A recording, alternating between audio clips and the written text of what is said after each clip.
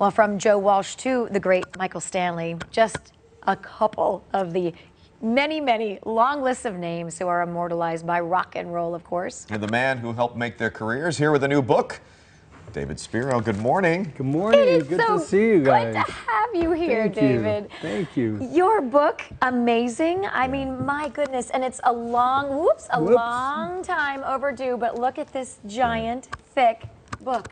A lot of incredible memories for you. What a lifetime of memories. Too, you know, because I don't read very well. So the pictures can tell the story too. Yeah. David, let's start off, talk about your career, incredible year. This is called A Life in the Wings, my 60-year love affair with rock and roll. You started so young because of your dad's influence. You were 13 years old and already in this world that only most people could just dream of.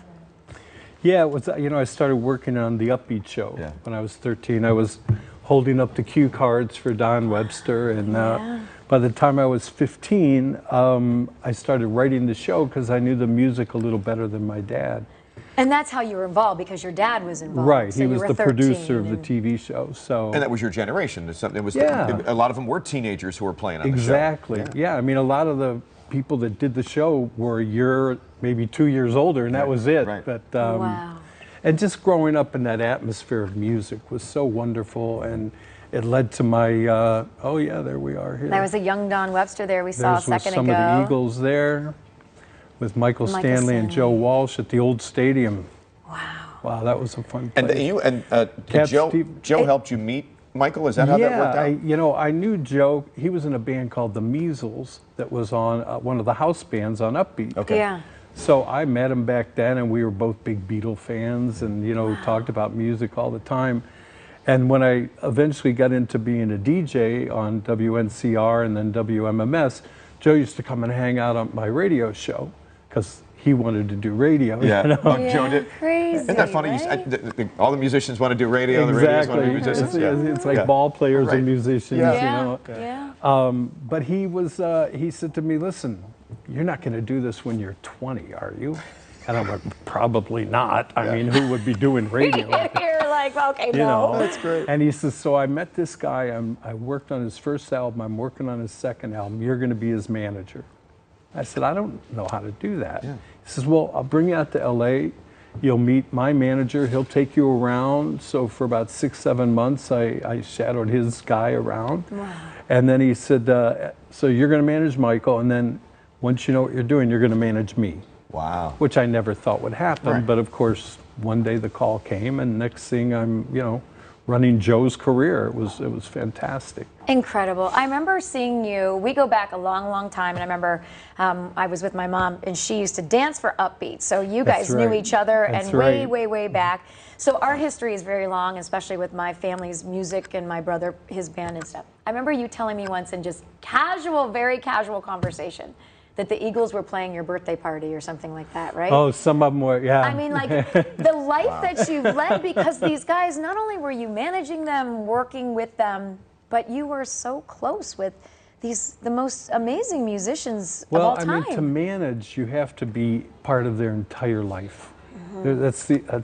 You become part of the family. There's no other way to do it, because every decision is made as a group. For sure. You are their best friend. Todd, as a musician, he knows this. Right. Listen, my wife makes all my decisions. There you go. She's his manager. She knows.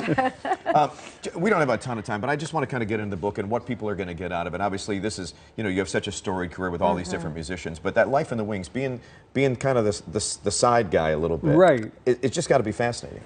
Well, Charlie Wiener, who I think you probably know is a musician around town, his real name is Kim Zonneville. He's the one who wrote the book. Okay.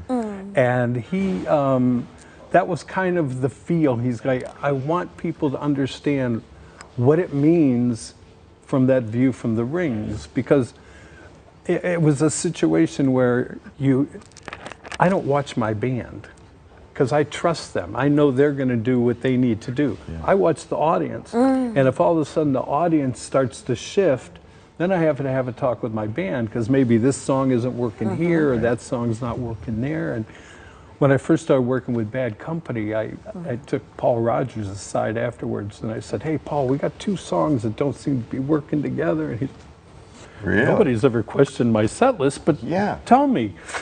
Yeah, I mean, wow. Because they don't get this, they don't know. No. Yeah. They're doing what they think is right. But Exactly. and that's your job as a manager, and I can't even imagine the inside stories and scoop that you have. That's why the book is so thick. Right. That's why the So you are going to be at Music Box Supper Club on Thursday at 7 o'clock. Will you be signing the book? I will be signing books, and Mike Miller is going to do an interview with me about it, and he's a great interviewer if you've ever been to any of his shows down there.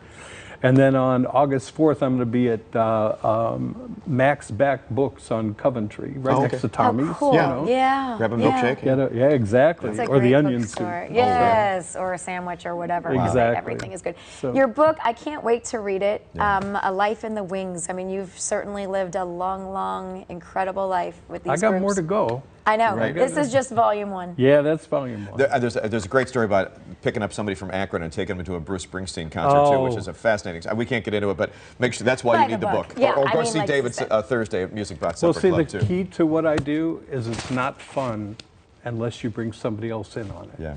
Well, thank you for allowing us and bringing us Thank along you. with this Thanks, ride. Thanks. Thank you so much. Tell your Thank wife we you. said hi. I will. God Thanks. bless her. Oh, so nice. All right, can't wait to dive into this book.